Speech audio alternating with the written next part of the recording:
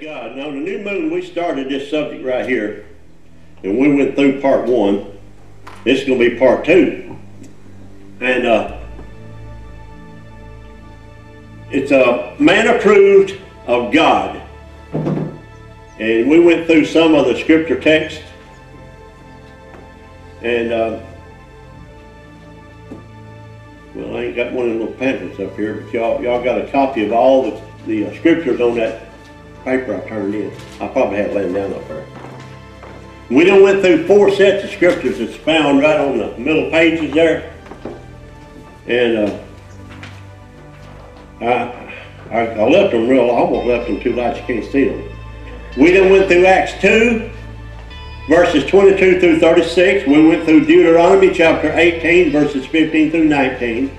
We went through Acts chapter 3, verse 22 through 24, and St. John chapter 12, verse 44 through 50.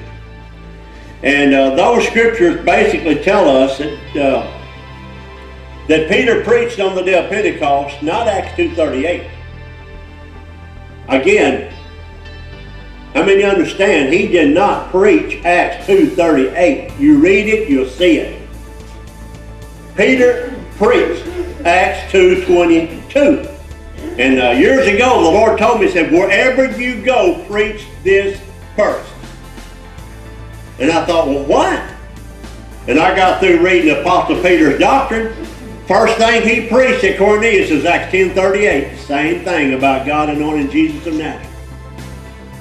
Acts 2:22, he preached on the day of Pentecost. The first message to the Jews, Jesus of Nazareth, a man approved of God. That was his first message. And he told me to do the same thing. And I told you, I went down in Atwood, Tennessee. We had a service in some lady's house. And after I got through preaching that, I went in there at the kitchen sink, got me a drink of water. I turned around, she was standing at the door. And she said, last night I had a dream that a minister that was preaching the truth was standing there and getting a drink of water. That was a confirmation to me. That's who that helped. And when we go through these scriptures, you'll see Jesus is a man approved of God, not God personally. Now it just shakes them all to pieces in Trinitarian and oneness theology to actually think like that. But had we rather have the truth as something somebody drummed up? Because as we have went through those scriptures there, you had Moses. God spoke to Moses and said, I'm going to raise up a prophet from Israel, and I'll put my words in his mouth. He'll speak what I command him to speak. We had Jesus in St. John 12. Said, the words I speak not of myself, but the Father sent me. He gave me a commandment of what to say, what to speak. Same thing. Jesus was commanded of God what to say. So wherever Jesus speaks and you think it's God, he's just obeying his God. I argue with him on Facebook about Alpha and Omega thing. And ain't but one place that even come near close. And like I told him, I said, and if you think it is him saying it, he's just again doing the same thing there as he done in St. John 12:44 through 50. He's speaking what's commanded him. And I told him, I said, but even that itself does not take away the fact that Jesus is in the presence of God, or that everything is under him except the one that put everything under him. I said, none of that erases that. When Jesus in Revelation says, my God, 4 times, he's talking about his God. None of that theology stuff erases that. None of it. John 1:1. When I first got in, I was drilled constantly as a new minister, new Christian. St. John 1:1, St. John 1:14, St. John 14:9, Colossians 2:9, 1 Timothy 3:16. Anyone that's in the whole United States and the world, that's the first thing they drill to you, but they don't read you this other stuff. And they know they don't. They know they don't. And so we are. We right down to this part right here. In Luke 1, verses 1 through 4, we're starting with. Jesus was faithful to God. Now, somebody looked at it and said, I don't believe that, Brother Duck. Why, he was God. Why would I put down Jesus was faithful to God? Well, let's read. Let's start with Hebrews chapter 3, verses 1 and 2. I guess I got both of them on there. I don't know if I do, and I think I do on this one. Paul wrote down and says, Wherefore, holy brethren, partakers of the heavenly calling, consider the apostle and high priest of our profession, Christ Jesus, the Messiah, Yeshua. You want to Hebrew. There's some folks like Hebrew. Ain't nothing wrong with it. I've had some folks come on there and lambaste them people using the word Yeshua, which I don't, when I preach, I use Jesus 99% of the time. So that's the way I pray. But somebody else on there, Shane, I forgot what, he used to be one that's, by the way, too. He believes in Sabbath, holy days and all that, but he uses that name Yeshua probably 90% of the time. And he asked, he said, well, if you was somewhere in the world, they thought your name was Ricardo, and come to find out your name was Ricky, well, once they find it out, would you want them to keep calling you Ricardo, or you want them to actually call you by what you really are? And in the Hebrew, his name is Yeshua. And that's one, when Paul said he heard him speaking in the Hebrew language, I am the Lord. So he was not speaking our English. And something else we don't contemplate on, the name, there was no J in the English language till around 1600. So what did they call Jesus before 1600? It could have been Jesus, there was no J. So the apostles never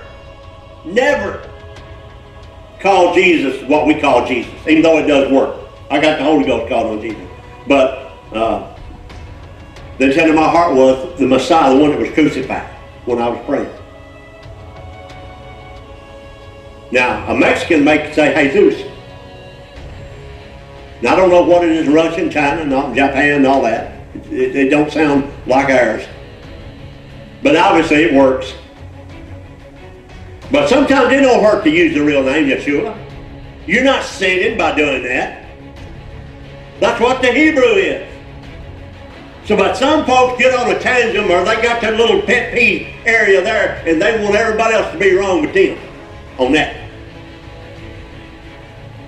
When the name Yeshua is not really wrong at all. It's not wrong. And anyway, he's just considered, since we're reading the King James Version in English, the high priest of our profession, Christ Jesus. Now what Paul say next? When it says who, it's talking about Christ Jesus, who was faithful. Christ Jesus was faithful to him that appointed him. As also Moses was faithful in all his house. Who was Moses faithful to? Almighty God. Who's Paul, Apostle Paul, saying that Jesus is faithful to?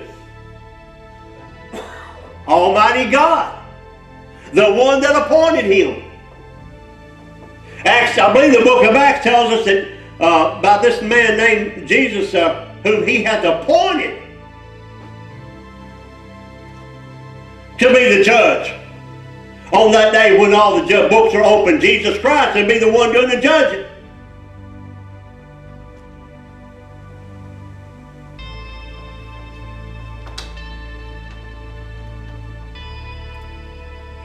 start with Luke 1 through 4. 1 through 4. I backed up. I didn't have Hebrews down there, did I? I sure didn't. I missed that. Good. Well, we got something in there anyway. Let's go with Luke. Right here. And we're going to read 1 through 4. For as much as many have taken in hand to set forth in order a declaration of those things which are most surely believed among us. All right, let's establish that right there. Luke said, what I'm fixing to write down in order are things that are believed among us. Now, who's he talking about to us there? Among us? He has to be talking about Apostle Peter, Apostle John. He got to talk about Bartholomew. He got to be talking about all the apostles of that day that are believing what Luke's writing down. Right? Among us, Christians of their day, I'm going to write down in order a declaration of things that are believed among us, not just me. So we're going to find out what Luke wrote down. Even as they delivered them unto us, which from the beginning were eyewitnesses and ministers of the word. That's talking about the apostles. They were eyewitnesses. Verse 3. It seemed good to me also, as we got this one on the board, having had perfect understanding of all things from the very first, to write unto thee in order.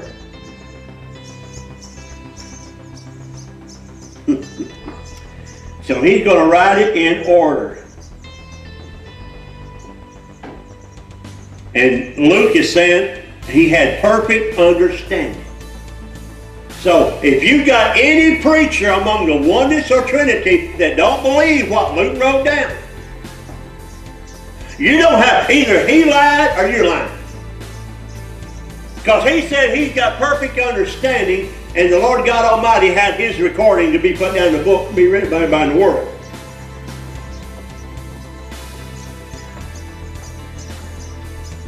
Verse 4, that thou might know the certainty. Well, let's finish reading this one first. I didn't put it all down there.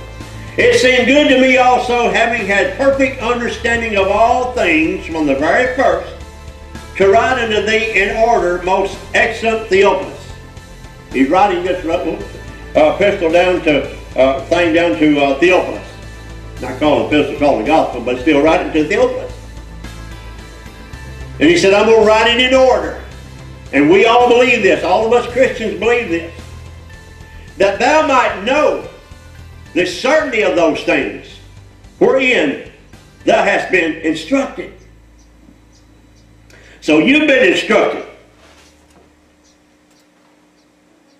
Now let's look at Luke 1, verses 26 through 33, as he's writing this down.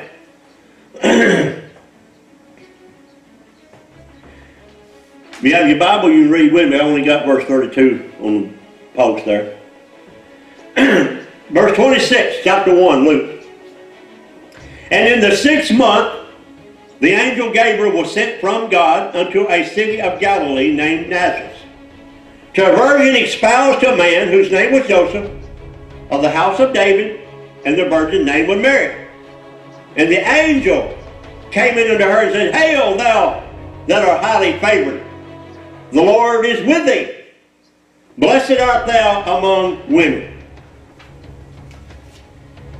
And when she saw him, she was troubled at his saying, and cast in her mind what manner of salutation this should be. That shocked Mary. The angel come in there telling her that. Out there, that'd shock anybody, wouldn't it? The angel said unto her, Fear not, Mary. Angel have to tell her, every time they appear to a human, they got to tell you that. Don't get scared. Everybody gets scared. The angel said to her, Fear not, Mary, for thou hast found favor with God. And behold, thou shalt conceive in thy womb and bring forth a son, and shall call his name Jesus. He shall be great, and shall be called the Son of the Highest. And the Lord God shall give unto him the throne of his father David. And he shall reign over the house of Jacob forever, and of his kingdom there shall be no end. So what did angel Gabriel tell Mary right here? He shall be great. He shall be called the Son of the Highest. And the Lord God shall give unto him the throne of his father David. So an angel comes into Mary. She's not a theologian of our modern day theologies. Gabriel just walks right in there.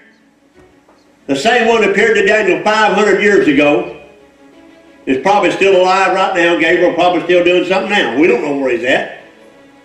We don't know who he appears to, if he don't tell his name.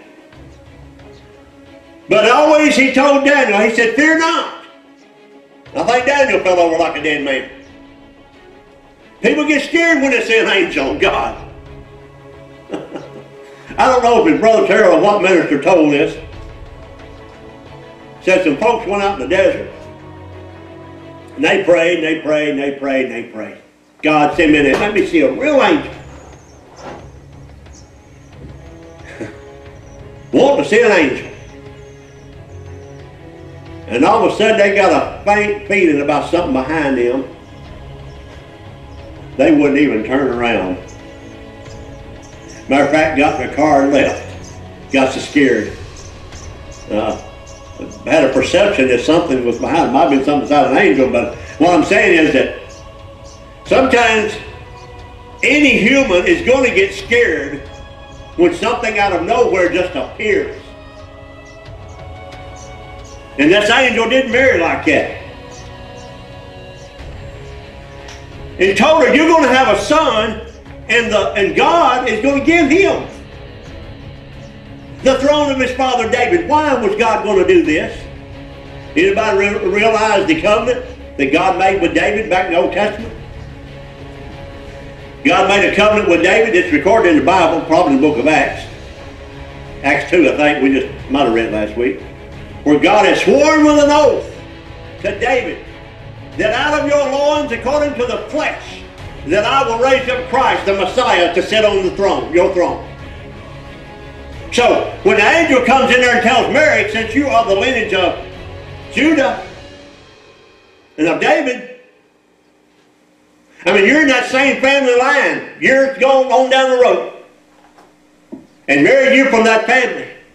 How many women, how many little girls had read the scripture text about that, and each one thinking, it could be me? How many actually thought that? We don't know. I'm sure somebody did, because they read it every Sabbath in the Sabbath thing in Israel. They read Isaiah where God said he's going to do all this here, and I'm sure some of them thought, oh, well, could it be me? And years keep going by, keep going by, keep going by. And all of a sudden one day that angel comes right into the house where Mary was, a young lady, probably wasn't even 20-year-old. Didn't say how old she was. And just tells her that. My goodness. Said, your little baby, God is going to give him the throne. When she took that baby up, holding her in her hand, she thought of what that angel said. Now, how many believe here that she kissed him? What mama would not want to hug that baby to death? Huh? Everybody does that. That's a real mama. Except in her mind, she's thinking an angel told me this. And I even had relations, and I've got a baby. And Gabriel said, God's going to give this baby of mine the throne of David. Wow. I mean, we read in the Sabbath lessons, and back in their days, about like us, it was so far back, they didn't know David personally, no more than we do. And God said, I'm going to establish my throne forever. And I'm going to have David, one of your lineage, sit on that throne. And Mary holding that little baby thing. This is him. Kissing on him, loving on him. What Grandma and Grandpa probably did. Don't ever tell them about that, but common sense. Well, you know they went crazy about it. Now, how many believe that Mary kept all that quiet and didn't tell Grandma and Grandpa what God told her? You know, because she didn't know any man she's going to have a baby. Don't you know she explained all that to them? And if they were any kind of believers at all about the power of God, they looked at that little baby. Elizabeth, I'm sure she came over.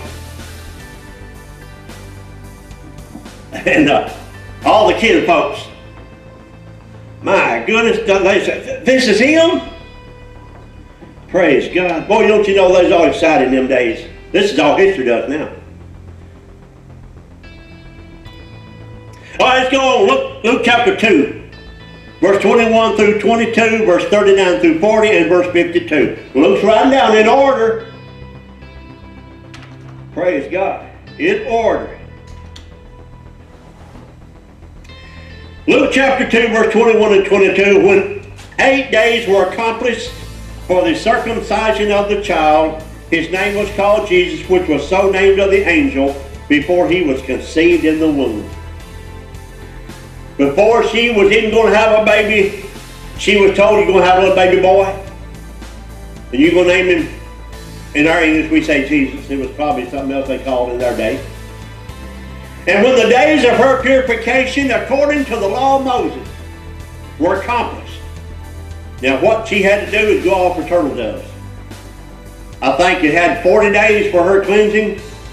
And when that came about, and another 80 if it was a girl, 40 if it's a boy. But when Jesus was 8 days old, he had to be circumcised. So when the days of her purification, which would have been 40 days, according to the law of Moses were accomplished, they brought him to Jerusalem. And what did they do?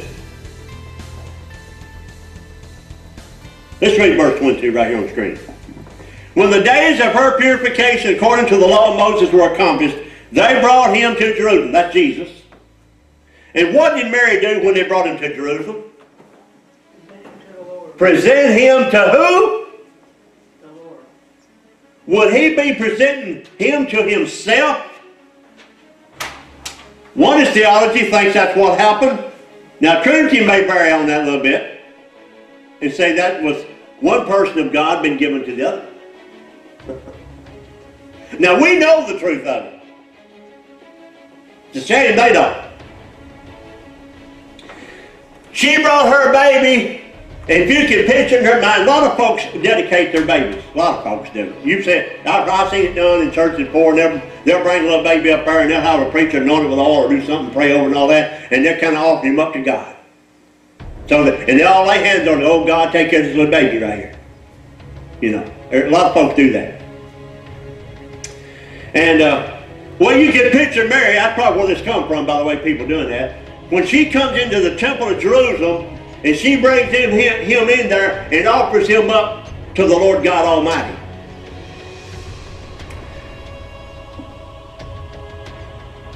Because she knows he's special, and God's done said they're going to put him on the throne of David. So she presented him to the Lord. In Luke 2:39 and 40. And when they had performed all things according to the law of the Lord, they returned into Galilee to their own city of Nazareth. And the child grew and waxed strong in spirit, filled with wisdom, and the grace of God was upon him. Now, when it says right here, the child grew and waxed strong in spirit, this is not Holy Ghost spirit. You go to Greek language on that, it's not talking about Holy Ghost. We have a body, soul, spirit. Jesus had a body, soul, spirit. And Jesus The child grew from a little bitty baby to now he's walking. And probably getting close to 12 years old, so he's just like into the 12-year-old boy. Maybe too big to hold. But he's still a little boy. He's not God yet. He ain't got to that place to reveal God. Somebody said, yeah, but especially the Holy Ghost overshadowed Mary, and that makes him God. Where does it tell you that makes him God? I don't read nothing in there tells you that's what makes him God. That's what people think. What about when God created Adam out of the dust of the earth? Would that make him God because he didn't have no daddy? He didn't have, and everything that was put in him to make him alive come from who? Come from God. Adam was without sin. Adam had a body. He had a soul. He had a spirit. God put it all together and made him able to move. Put a spirit inside it. Made him a living soul. He didn't have sin. He was sinless. But that didn't make him God. And God just chose to put him in the womb of a woman because humans are already here. And let him be born. And they don't want God. So you've got this 12-year-old boy or less, whatever the scripture states there. He's growing. He's waxing strong in spirit. He's being filled with wisdom. And what tops it all, Luke says the grace of God is upon Jesus. Now, what's everybody say grace is? I don't know if that's true or not. I've always heard unmerited favor. All I know is that God Almighty was specifically paying attention to this little boy. The grace of God is upon him. Now, I'll give you another scripture quotation again. Isaiah 42, 5, and 6. He ain't got to there yet, but I guess it's good to use it here. Isaiah 42, 5, and 6, the Creator, which is God, referring to Jesus of Nazareth, said, I called you in righteousness. I'll hold your hand. I'm going to keep you. What's that mean in pure language? The grace of God is upon his child. God is protecting him. He did not commit sin. God's protecting him. This is his son. He's growing up. He's a human, but he's growing up. And God makes sure the devil don't get him like he has everybody else. And when they tried to have him killed, God moved in on the scene, sent an angel, said, take him to Egypt. When Herod died, the angel went back out there and told him, said, now you bring him back. God protected him on every move. They couldn't touch him. Jesus said, you have no power at all against me except it's given to you from above. He said, you tell that old fox. You can't touch me unless God says it's time to touch me. That's about what he was telling that good old guy. Thought he was smart. Tell you what, these demons ain't smart as you think they are. If they smart enough, they wouldn't even kill him. That just give us our salvation. The dummies didn't even know that. Open the door up for us. All right, verse 52.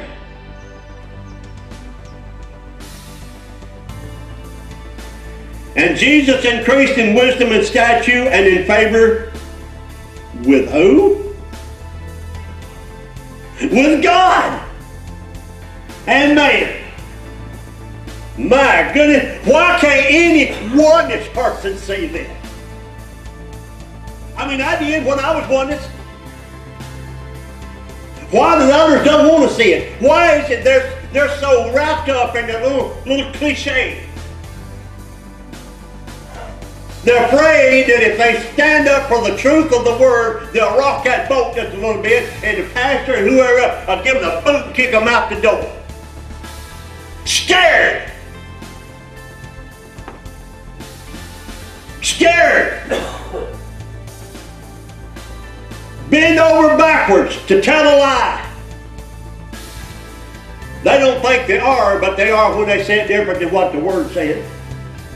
If my Bible, and Luke said he had perfect understanding, and he said this is what we all believe, talking about Peter and John and all them, then we believe Jesus increased in wisdom and stature, that Jesus increased in favor with God. Somebody said he's God. He ain't even manifesting God right now. He cannot, Jesus of Nazareth cannot manifest God until he has learned obedience. You understand that? I'm trying to get everybody here. I hope everybody understands that here, because you're not going to hear that, son. Jesus cannot fulfill 1 Timothy 3:16 until he first has learned obedience by things he suffers. After he's done that, then he is worthy to raise them hands and let God come down and take his boat in that tabernacle. That's the plan that God set in motion. Praise God. So Jesus had to increase in favor with God. Jesus had to go up and learn. And what did Isaiah say? I don't know if we got that scripture. I don't think we did. Remember the text in Isaiah 7? Jesus Christ had to learn the difference between good and evil. Just like us. Now the difference in me and him was, I chose evil. I chose junk. Jesus learned the difference between good and evil. He had a choice to make with that mind. And he refused the evil. And he chose the good. So he could honor his God. And God said, I'll hold your hand. I'll keep you. I'll let my grace be upon you. I'll watch you everywhere you go. I'll raise you up, because he raised him up for a reason. He was born to be the sacrifice. And that's why right at the tail end of this thing, God gave him a choice. If you want to be taken down, the Bible said he was heard in that prayer, didn't it? If you want to come down from that cross and you don't want to suffer this, you just give me the word. But the thing is, nobody in the world, no human being can be saved except you. So Jesus rejected that selfish impulse. That's why God highly exalted him. That's why God gave him all the power in heaven and earth except him. Now Paul knew what he was writing in all this. Let's go. Isaiah 50 verse 4 through 7.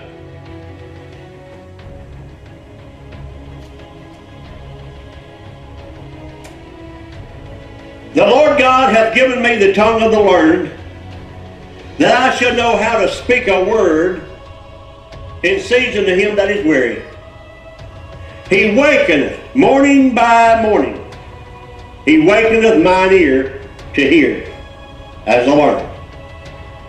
The Lord God hath opened my ear, and I was not rebellious, neither turned away back.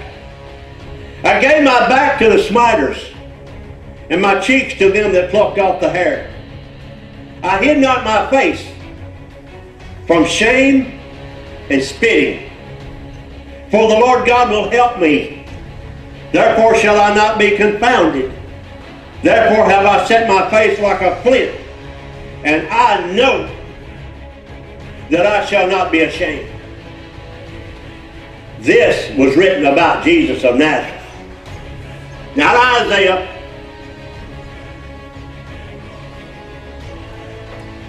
The Lord God had given me the tongue of the learned, that I should know how to speak a word in season to him that is weary. Jesus had that wisdom and ability with people in his day and time while he was ministering. When Jesus was a child growing up, it says here in prophecy, he wakeneth morning by morning. He wakens my ear to hear as to learn. God is raising him up. God woke him every morning talking to him. You got to remember this. In our sin, we broke fellowship with God. Can y'all catch on to that one? When Adam was made, body, soul, and spirit, God deals with human beings from the Spirit. Through sin, we broke that fellowship. And we all, and everybody, relies on this flesh and on the outside forces that we recognize, not listening to the inside. When we are born again, the Holy Ghost reignites that fellowship. And while we're growing, we're not up to par where Jesus of Nazareth was right there. He never lost it. Jesus of Nazareth never lost that contact with his God. And God dealt with him in the Spirit. Not Holy Ghost necessarily, but in the spirit of man. Whereas when we were born again, and we have received the Holy Ghost, that reignites that one area of reconnection to God. Now, that's why Paul told the Christians, if you live after the flesh, you're going to die. Because if you, after getting the Holy Ghost, rely on this senses and dictate to how you're going to move around and obey God, then you're going about the wrong way. You're still relying on your flesh. You have to learn to be led by the Spirit, which the Holy Ghost gives us, and we have that contact with our God. You have to learn. Jesus didn't have to go through that process necessarily, even though he would walk morning by morning, and God was teaching him. And there's a scripture text, I probably don't have that one down, where Jesus said, as my Father has taught me. Now, I think in John 8. As my Father has taught me. So Jesus said God taught him. Taught him. Here Isaiah's praying, God spoke by Isaiah. God woke him every morning. Jesus of Nazareth woke every morning from a little baby all the way up till he would get the normal common senses of every human being gets. And that 12-year-old, he didn't just zap and know the Bible, or what we call Bible. He went to the Sabbath synagogues. They read the scriptures. He learned them just like everybody does by reading. But he come through that phase there. And then at age 12, he could quote scriptures out of the Torah that the big shots were amazed at. How in the world can he do this at 12-year-old? How does he know all that? He knows all the scriptures. Because Jesus was intent as a child to do the will of God. God woke him every morning. He's reading the Bible. He's reading the Torah part of it. He's learning that. He's meditating on God. He's talking to God. God's protecting him, shielding him, training him. But he still ain't come down to manifest his glory until yet, because it says Jesus had to learn obedience.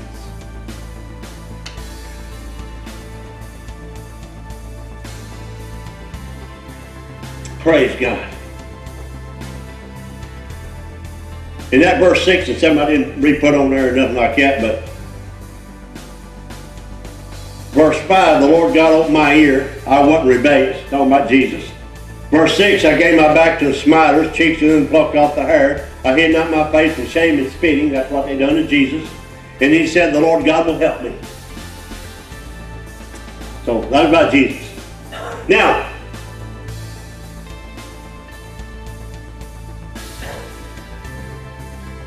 we had just left where Jesus increased in favor with God.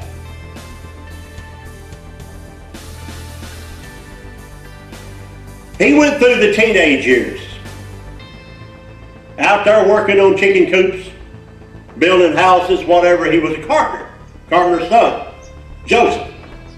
Now, it doesn't tell us Bible-wise, history-wise, said Joseph died when Jesus was 18 years old. I don't know how they know that. They ain't right on that. May or may not be. I do know later on in the account when Jesus ministered, Joseph ain't in the picture. So Jesus evidently went through the grief. Now, what else does the Bible say about Jesus of Nazareth? A man of sorrow. A man acquainted with grief. So he has grief. And he has sorrow just like every human being. He's working. He's getting up over morning. He's going out there to help Joseph in carpentry. And after Joseph dies, from at least if he did die at 18, which we'll just say that may be right, from there till he's close to 30-year-old, he's still got 10 years of time of working out there. Working like everybody else. Nobody knows this is the Messiah. Did nobody know that was the Messiah?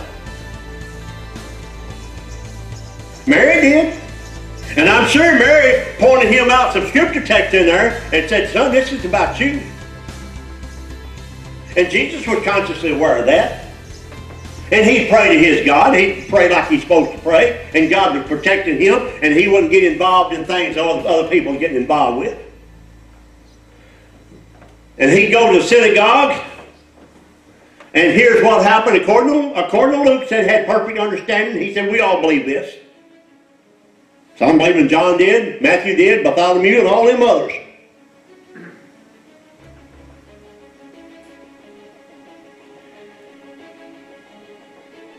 Jesus hears John the Baptist preaching. He knows the scriptures about the one crying in the wilderness, prepare ye the way of the Lord. Now, first of all, the Lord God he's still not in that flesh.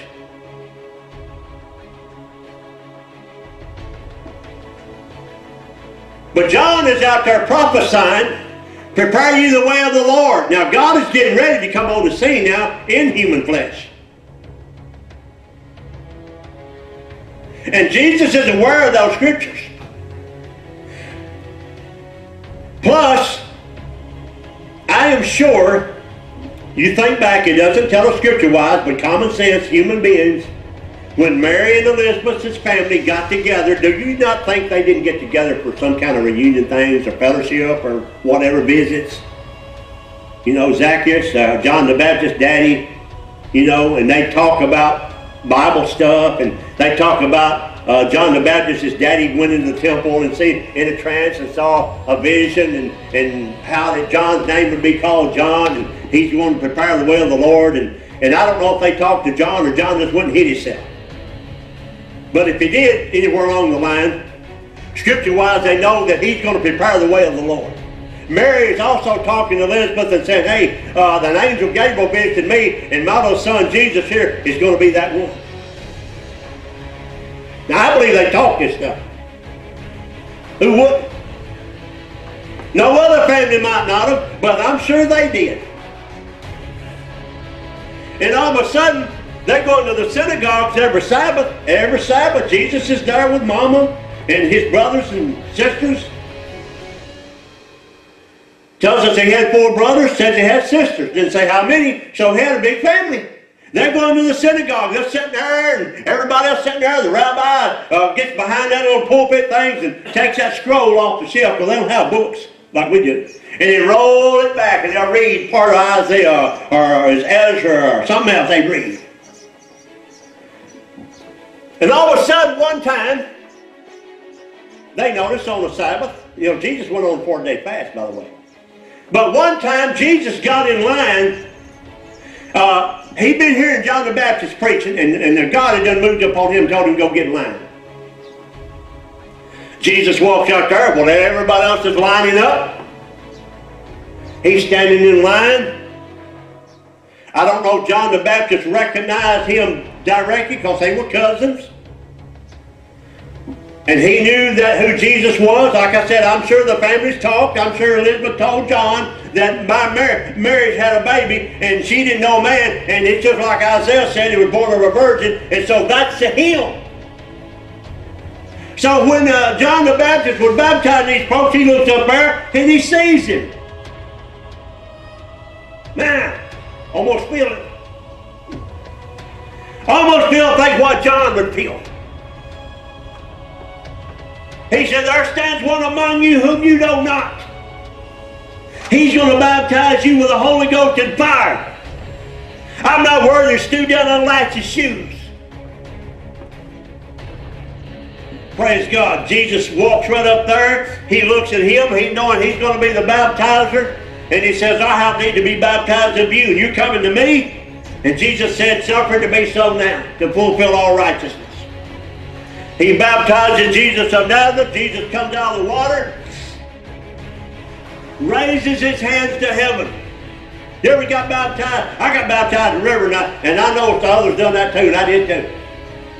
When we come out of that cold December Mississippi River after they baptized me that day, I raised my hand to heaven, the Holy Ghost didn't come down. It didn't do it for 7 days. 7 days later it did. But Jesus raised him hand to heaven, and he had not known any sin. He was sinless. And God said, I called you in righteousness. We all got called while we were sinners. He got called in righteousness. And he raises them hands to heaven. He's learned obedience by things he suffered throughout his life. He learned obedience to God. And the Bible said the Holy Ghost came down. And the Bible says, let's read 21 through 23. Now when all the people were baptized, it came to pass that Jesus also being baptized, and what? Praying. Now God don't have to pray, does he? But Jesus of Nazareth did. And after Jesus was baptized and praying, the heaven was opened and the Holy Ghost descended. Wasn't already down there. Descended in a bodily shape like a dove upon him. And a voice came from heaven which said, Thou art my beloved Son, in thee I am well pleased. And he didn't mean, in him I'm well pleased. He meant exactly what he said. I am pleased with you. He's the only human that's done obedience, that's walking without sin, transgression of God's law. And God said, I am well pleased. And Jesus himself began to be about 30 years of age. 30-year-old man, thereabouts, hit about 30 years of age. And the Holy Ghost comes down upon him, abides in him.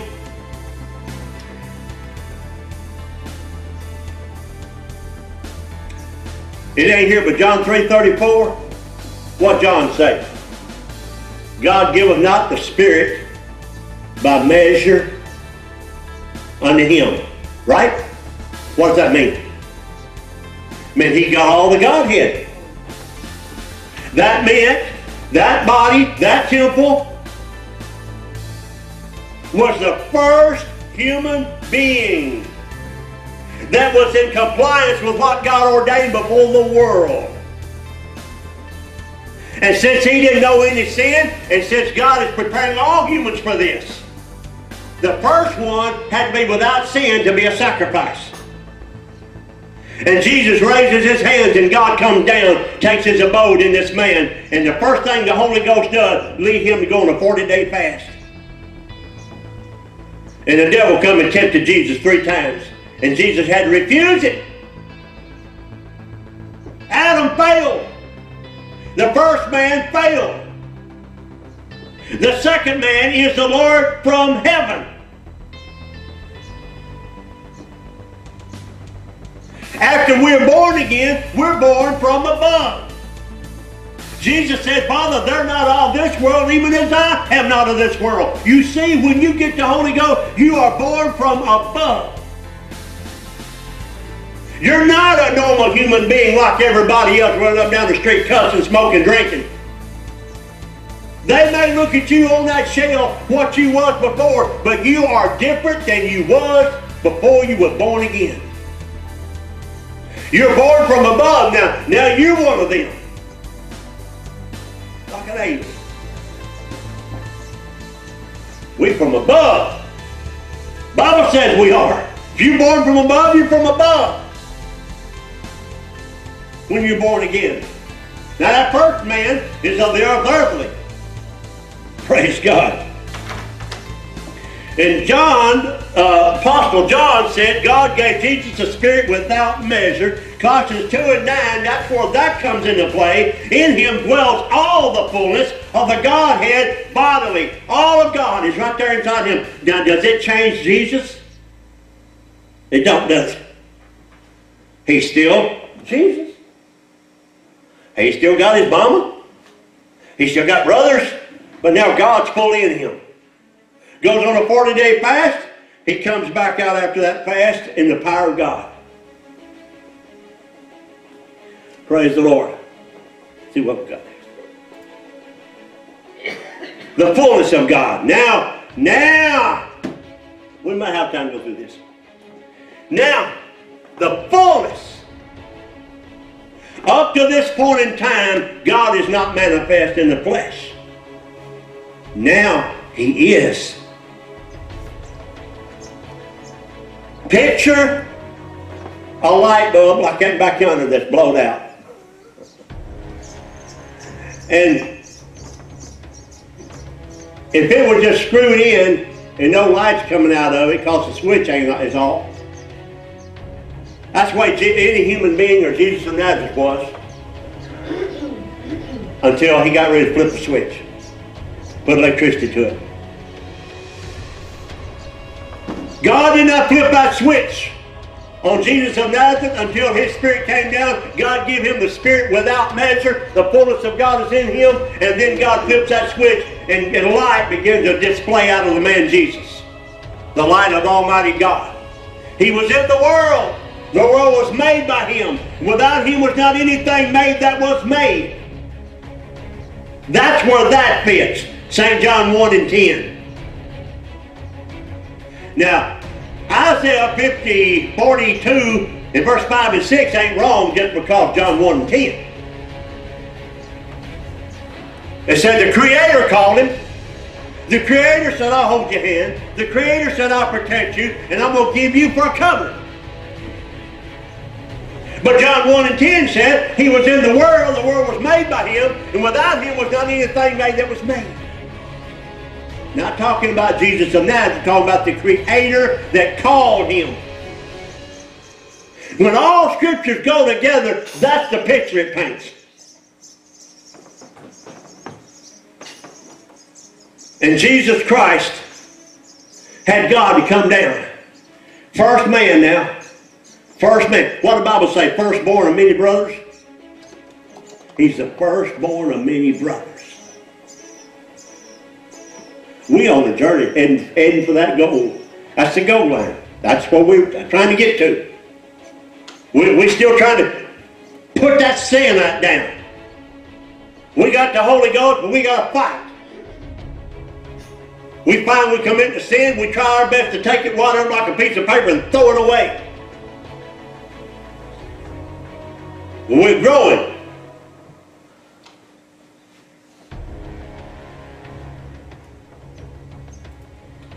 John 3:34 did have it, didn't it? Did have it down there. For he whom God has sent speaketh the words of God, for God giveth not the Spirit by measure unto him.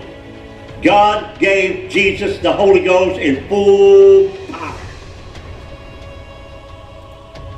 Colossians 2:8-9, beware lest any man spoil you through philosophy and vain deceit, after tradition of men, after the rudiments of the world, and not after the Messiah, Christ.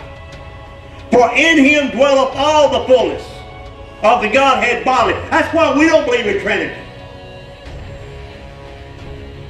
Now, oneness folks are close to this right here, but that's like horseshoe and hand grenades. Close don't count if you ain't got it right. If you ain't teaching it right, you won't have that one faith. You'll have a faith different than that. See, you've got to have that one faith to start believing that you can overcome and receive what Jesus had and do the same works he did. Even before you get it. Like I said, there is no coach in football that if a player over there looks at them big men out there and says, Coach, I don't think we can do it. I know we're supposed to be wanting to go out there and pass that goal line and score. But have you seen how big them guys are? We can't do it. What do you think that coach going to do to that old boy? I don't care who he is. You chicken.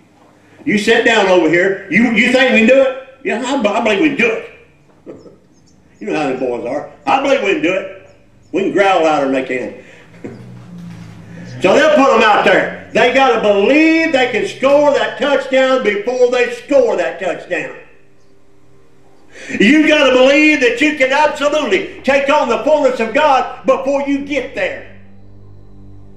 You got to believe that Jesus, I'm going to pray and seek your faith. I'm going to try to walk in the commandments of God and be faithful and learn how Jesus walked. That's why the Lord told me up the grave. He said, don't try to make this happen. He said, your job is to learn obedience. So you have to try to make it happen. When the time comes, he said, I'll make it happen. So you ain't worried about that part. And I'm trying to, oh, what can we do? Are we holding our tongue just right? Have I got to learn how to turn a double back flip and land on my feet? God, what can we do to make these scriptures work? He said, you just learn to walk the Word. Jesus knew how. He was increasing in favor with God, and now all of a sudden he has the fullness of the Godhead in him. 1 Timothy 3:16, without controversy, great is the mystery of godliness. Godliness. Mystery. You know, and I don't know why I pick up on that right there. Great is the mystery of godliness. How do you get godliness? It's a great mystery. It's a process. It's a process of laying down sins and putting on the attributes of the Lord. God was manifest in the flesh. Justified in the Spirit, seen of angels, preached to the Gentiles, believed on in the world, received up into glory. After Jesus had displayed the power of God, wherever he goes, that fulfills the saying, Emmanuel, God with us. What Jesus Christ said, I and my Father are one. That's why he could say, when you've seen me, you've seen the Father, even though he himself is not the Father. He's manifesting his God. Wherever he goes, God is fully in him.